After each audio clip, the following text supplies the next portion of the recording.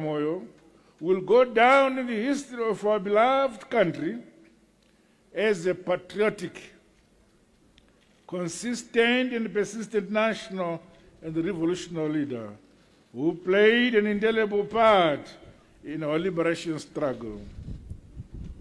His lifelong service to the party, ZANU-PF, and government was informed by his unwavering desire and commitment to serve the people of this great country, Zimbabwe. He carries to this sacred shrine and a final resting place an indisputable track record of appreciating and indeed living the ethos and ideals of a revolutionary movement, ZANU-PF. He served his country wholeheartedly and did his part, understanding the adage that nyika inovakwa nevene vayo.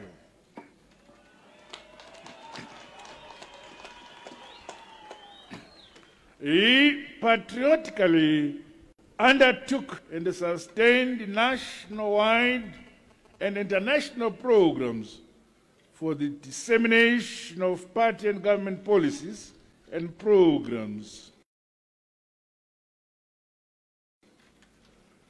A cadre always available for deployment, no matter the task or the duty. The late S.K. Moyo was instrumental in demystifying the false and negative narratives by detractors against our great motherland, Zimbabwe.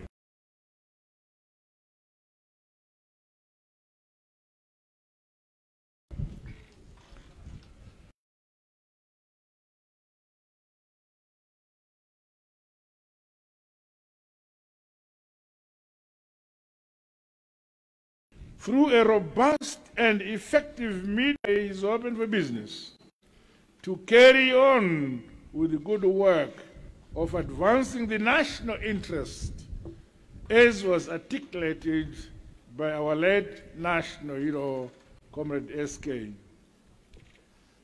In the late S.K., we have lost a true patriot, an astute and a rare breed of spokesman and a pan-African voice. He was a man who articulated with clarity the mission of our party and our government with regards to uniting the nation as well as organizing and inspiring people to be masters of their own destiny. His demeanor and personality exuded the nature of the devout Christian that he was. The late national hero exhibited love as described in 1 Corinthians chapter 13 from verse 4. S.K. was patient and kind. He did not envy or boast. He was not proud and did not dishonor others. Neither was he self-seeking nor easily angered. Those who had the privilege to know S.K. Moyo will attest to the fact that he did not delight in evil, but rejoiced in the truth. He always hoped and always persevered. In his honor, let us as a nation, across all provinces, rise beyond misplaced perceptions of differences and divisions. We are diverse, but one people. Let us unite as laborers and servants of our great country to build the Zimbabwe we all want, brick upon brick, stone upon stone.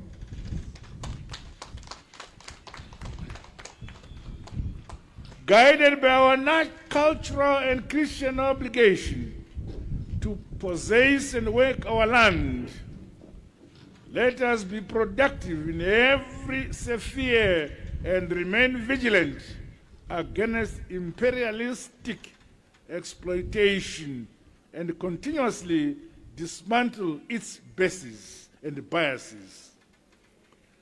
Fellow mourners, comrades and friends, the late national hero, Comrade S.K. Moyo, was born in Plumtree, Matabeleland, South Province, on 1st October 1945 in Mr. Robert Kaya Ngulani Moyo, born to Mr. Robert Kaya Ngulani Moyo and Mrs. Tsagara Moyo.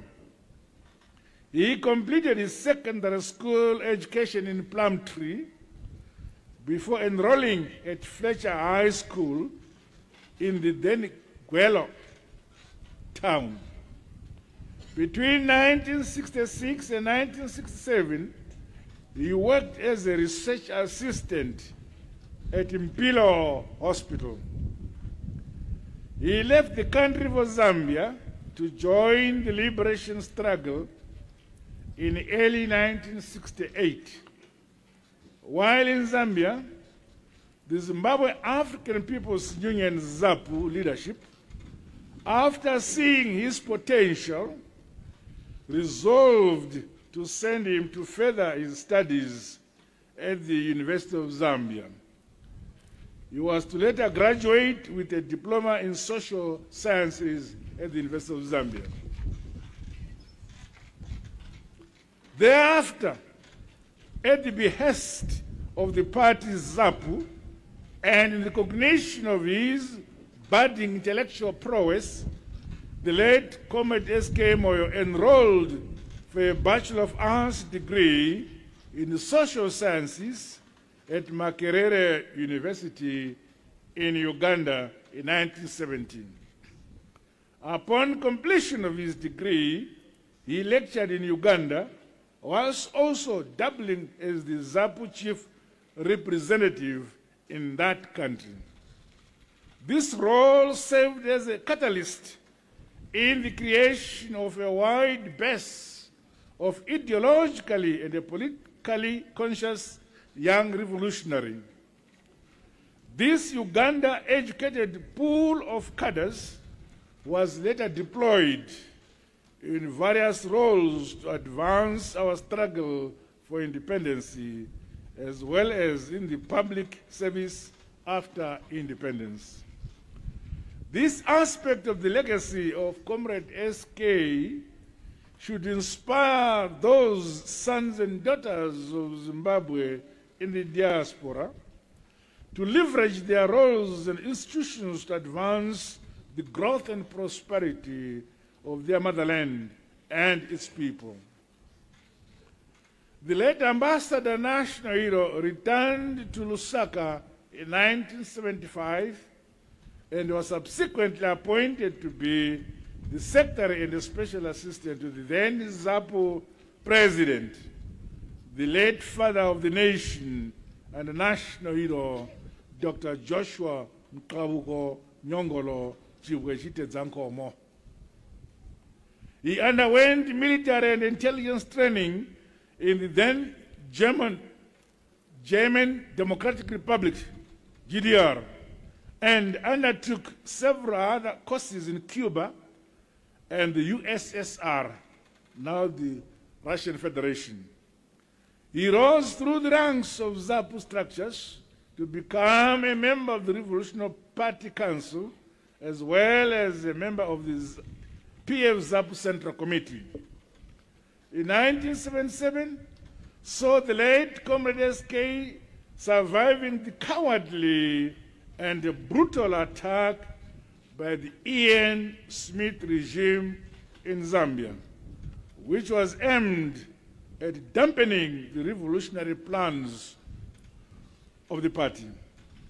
As the assistant to the late Dr. Joshua Komo, Comrade S.K. Moyo was part of the delegations to several high-level meetings, including the Geneva meeting, the Malta and Lancaster House conferences in 1976, 1978, and 1979, respectively. It was during the Lancaster House conference that the late Comrade S.K. Moyo, along with the late Ariston Maguranyanga Chambati, were the support staff to the late Father Zimbabwe, Comrade J.N.M. Como, while the current ambassador to Cuba, Comrade Ignatius Muzimba, and myself provided support and advisory services to the late former President R.J. Mugabe. It was at these meetings that we made explicit calls and demands for majority rule, self-determination and independence for the black majority from the yokes of colonial oppression. At independence in 1980, he joined the government as an assistant secretary in the Ministry of Home Affairs, rising through the ranks to undersecretary in the Ministry of Justice in 1983. He then moved to the Ministry of Health and Child Welfare in 1984 and promoted to Deputy Permanent Secretary in that ministry in 1987. During his years of service, he distinguished himself as a loyal and patriotic public servant and a bureaucrat. He never used his proximity to the leadership to advance or pursue narrow self-interest or a counter-revolutionary agenda. He never exhibited a sense of entitlement. His career was informed by hard, honest work, and his unflinching loyalty to the nation, and not driven by the pursuit of promotions or holding senior portfolios in the public service. This trait must be emulated by bureaucrats and public servants. In 1989, the late national hero was awarded the Liberation Decoration Gold and Silver Medals in recognition of his role during the country's protracted armed liberation struggle. During the same year, he briefly left the public service to become the first head of corporate affairs of the Development Trust of Zimbabwe, DTZ, which was founded by the late Vice President, Comrade Dr. J.M.N. Como. Following the Unity Accord, he was elected a member of the ZANU-PF Central Committee at the 1989 Party Congress. In the 1990 general elections, the late national hero contested and won the Bulilima Mangwe South parliamentary seat for ZANU-PF. Drawing from his vast experience and a wealth of knowledge of the public service sector, the late Comrade S.K. became a member of the Parliamentary Portfolio Committee on Public Accounts and the Indigenization of the National Economy Committee. This was a critical portfolio at a time when the country was redefining the socio-economic discourse in relation to the land issue and the need for the black majority to have a greater stake in the economy. The late Comrade Moyo was appointed Deputy Minister of Industry and Commerce in 1992, while in 1994 he became the Deputy Secretary for Administration in the Politburo. Following ZANU-PF re-election in the 1995 general elections and Commerce Simon Kayamo's retention of the Bulilima Mangwe South constituency, he became the Minister of Transport and Energy. In July 1997, the late Comrade Kaya Moyo took over as Minister of Mines, Environment and Tourism, with one of his main tasks being to oversee the major of the Ministries of Mines, Environment and Tourism.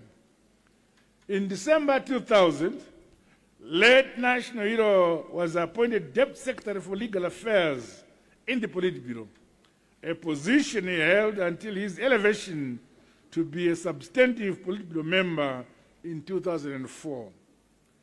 After his appointment to the position of Zimbabwe's ambassador to South Africa, the Kingdom of Lesotho and Mauritius in 2001, Comrade SK retained his position in the Politburo, attesting to the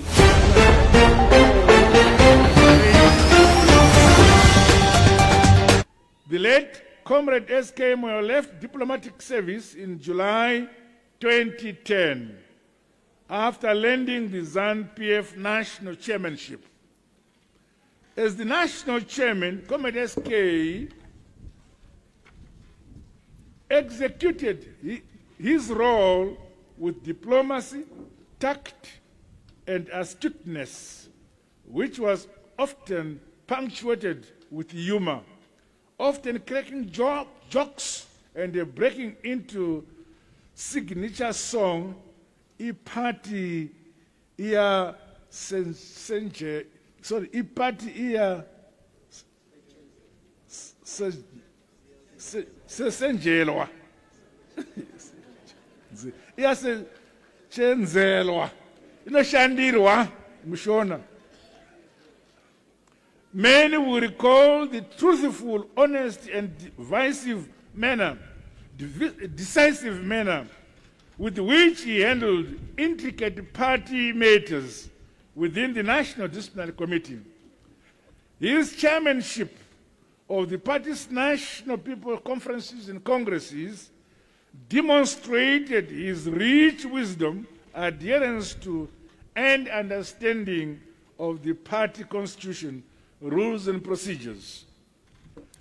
In various roles within the party, he manifested studious attention to detail. He took time to study the party. He was a leader not swayed by emotion. I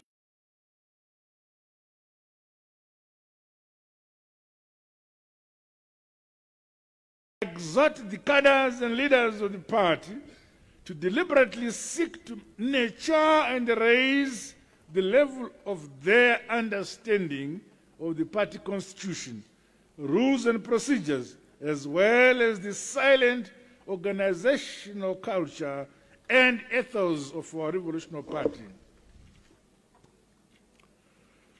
On the diplomatic and external relations front, the late national hero engaged in several diplomatic missions on issues relating to the land question and agrarian reform, as well as the party's revolutionary mission and objectives. He was always instrumental in deepening the fraternal relations amongst former liberation movements within the region and other progressive organizations the world over. In September 2013, the late national hero, Comrade Kaya Moyo, was appointed Senior Minister of State in the Office of the President and Cabinet and reassigned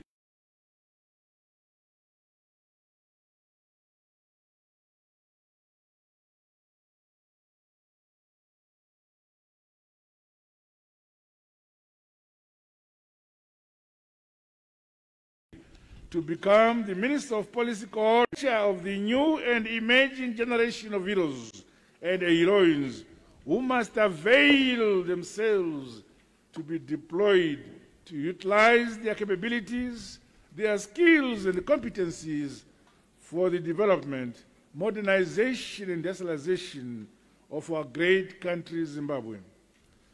My fellow mourners, comrades and friends, at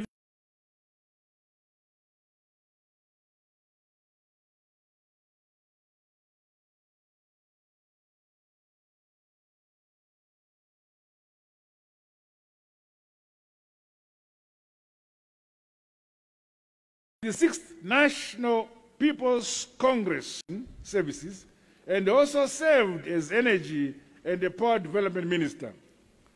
After the advent of the Second Republic, I reassigned him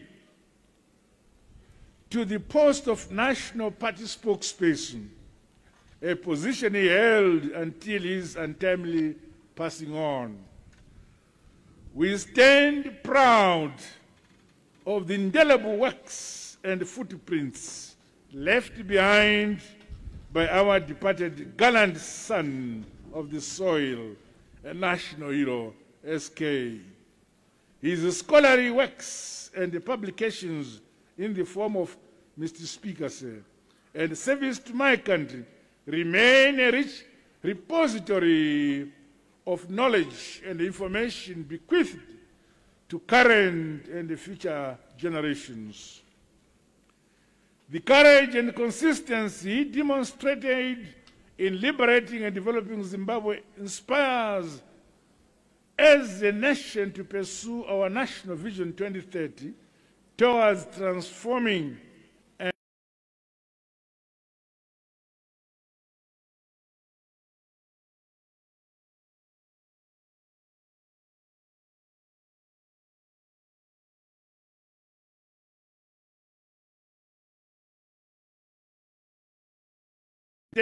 better the lives, our skills, competencies, capabilities, and a positive action to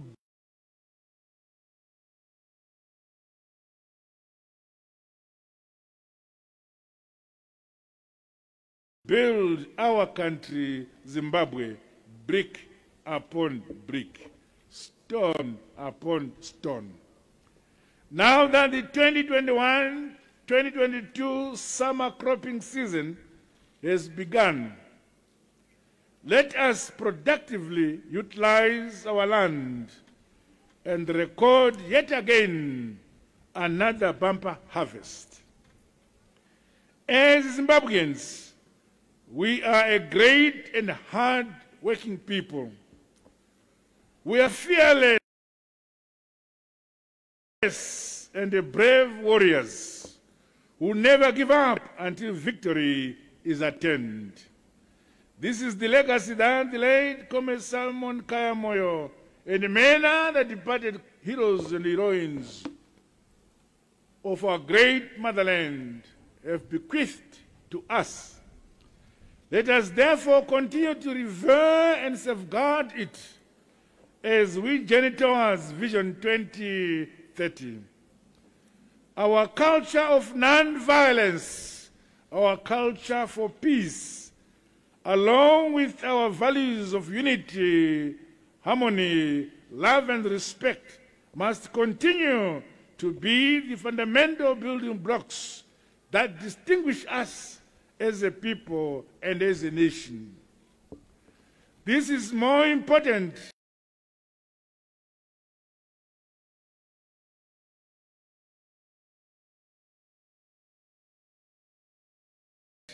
as the nation prepares itself public health protocols, guidelines,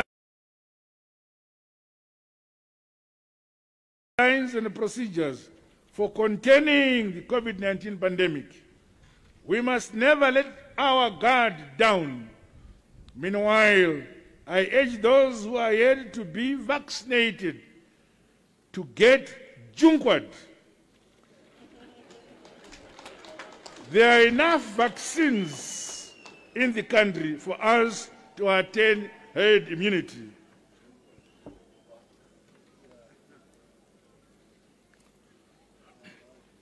Finally, to our dearly departed national hero, we say, Amba kuhle kawe la makakawe. Famba zakanaka gamba remagamba.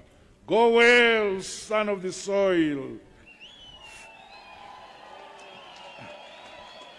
Farewell, our eminent diplomat, our party stalwart, articulate National Party spokesperson, humble and ever-smiling political giant. Yours was a life well lived and a service to our great nation, Zimbabwe, and well executed. Rest in eternal peace, our beloved Comrade SK. You will be deeply mixed. God bless you all. God bless Zimbabwe. I thank you.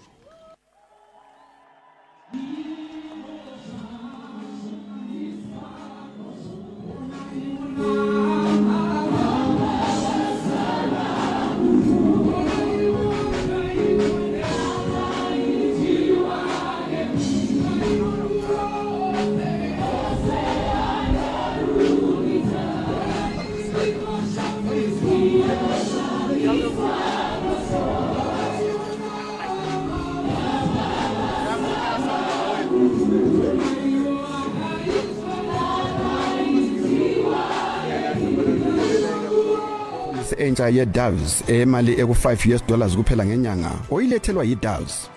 Liqiniso, i-Doves isenelisa ukupha igqwetha elizakumela kukho konke ophathelane lomthetho ogoqela ama-legal documents, ama-accident damage claims, contractual damages, nokumela kumthethwandaba kundaba ze-civil, criminal le-labor. Ipolisi le izakumela njalo wena, lomkakho kanye labantwana baleminyaka efika 23 yokuzalwa kumbe lokhu besemayini.